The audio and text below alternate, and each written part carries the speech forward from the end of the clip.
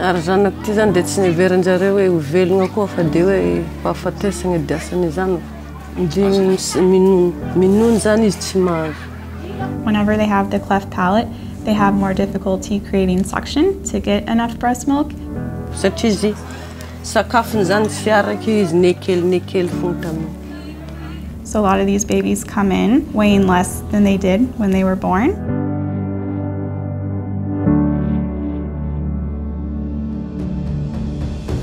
So the whole goal of the infant feeding program is to help the severely malnourished infants with cleft lip and palate gain enough weight so they can have surgery.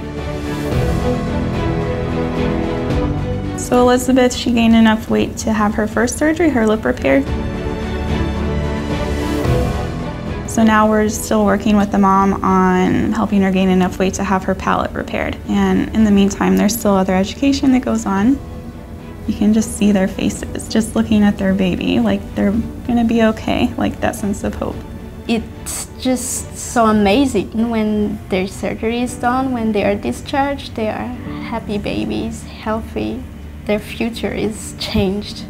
I think these surgeries and the infant feeding program is one of the most satisfying parts of our job here on the ship. Because you're saving lives, that's the whole thing. We actually save a lot.